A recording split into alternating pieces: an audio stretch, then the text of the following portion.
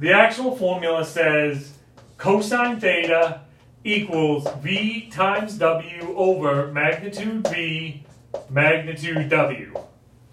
So essentially, in order to find the angle between two vectors, V and W, you take the dot product of V and W, which will be a scalar, and you divide by the product of the magnitudes of each vector. Again, the magnitudes will each be scalars. That's a scalar, so you'll end up getting a number. Then take the cosine inverse to get the theta you want. It's a little bit bizarre formula, but you can use it.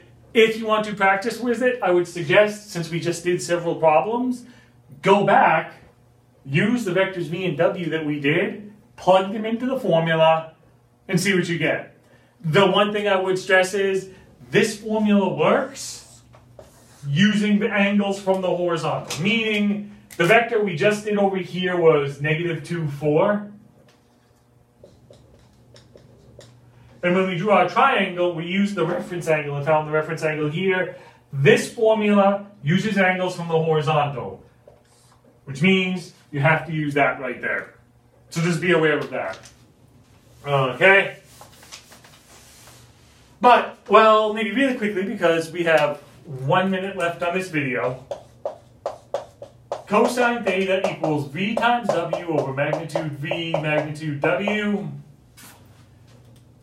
Well, we started by saying it looked like if I had two vectors that had right angles, their dot product was 0. And would that always be true? But this formula gives me the angle between vectors. So let's see. If the angle between the vectors is a right angle, that's a 90-degree angle, then what's cosine of 90? Well, cosine of 90 equals 0. Which means if the angle between them is 90 degrees, this has to be 0. The only way this fraction is 0 is if the dot product is 0. Which means what we said at the beginning has to be true. If the dot product is 0, then the vectors are perpendicular. The interesting thing is then to try to say, well, what if you have parallel vectors?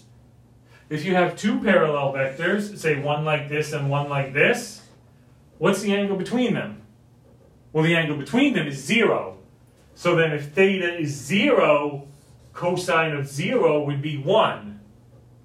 Which means this thing would have to be 1. So if you're looking at two vectors, if the dot product is 0, then they're perpendicular. There's a right angle between them. If this fraction turns out to be 1, then your vectors are parallel. So this kind of ties in really well with all the stuff you learned in 171.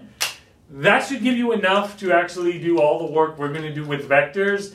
Your book also mentions vector projections and all of that. We're not going to bother with that, so don't worry about it.